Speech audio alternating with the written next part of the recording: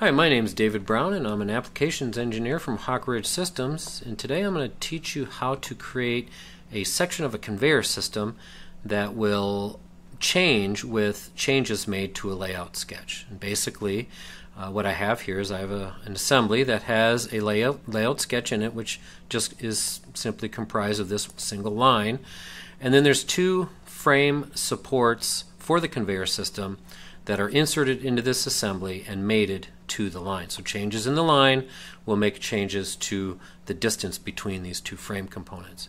So now what I need to do is go ahead and build my in-context conveyor belt system. So what I'm going to do is I'm going to do a insert component, insert a new part, choose my template, and then select the top of one of the frames for the in-place mate. I'm going to select a corner rectangle and attach that to vertexes in the frame.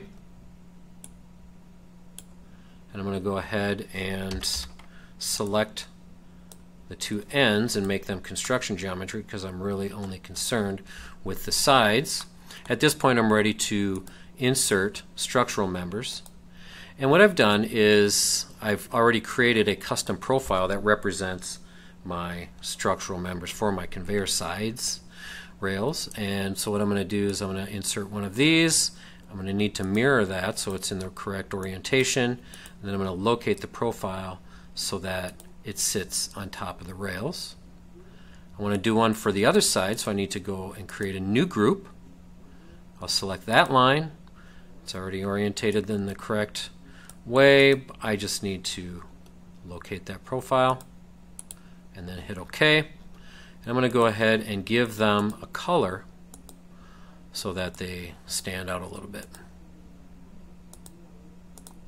At this point I'm going to go ahead and put a hole wizard hole, and I've got a 3/8 hole already set up in here, so I'm just going to choose my position, select the side of that.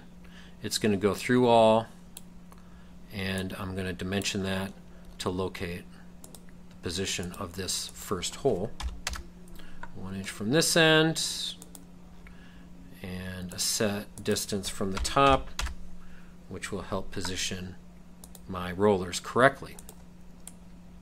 So now what I need to do is I've got this one hole here. Now I'm going to show you something that's new in 2015. I'm going to pattern this hole with a new linear pattern functionality, and I'm going to select the direction, and I'm going to choose this up to reference box and select the opposite edge, and I'm going to set an offset distance and then a distance of 2.5 inches for my rollers.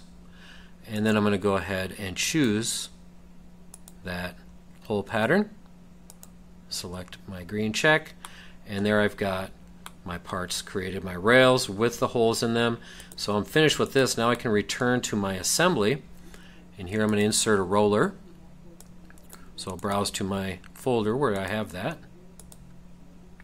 insert one of those, and I'm just going to simply control select these two and put on a concentric mate. And one feature I like to use a lot is the width mate, because I like to have that centered in there. And a little trick you can do here with this width mate is you can select using your control key, holding that down and selecting all four of the faces, choosing mate, and it automatically puts the right faces in the right boxes for that width mate. I think that's a really handy way to do that. Now I'm just going to simply pattern this with a pattern driven component pattern, and I select the first roller there, and then for the driving feature I just select one of these holes, and there I have it. Those are all patterned right down across there. And now when I make a change, I'm going to double click on this layout sketch line. Now I can make a change to this, and I can actually, any changes that are made to this, once I hit update, all of the rollers, everything stays just the way it should, no matter how long I make that section of conveyor system. So in today's video I showed you the new functionality of the the pattern feature and how to create an in-place conveyor system within the context of an assembly that's controlled by a layout sketch. I hope you enjoyed that. Please subscribe to Hawk Ridge Systems YouTube channel, and thank you for watching.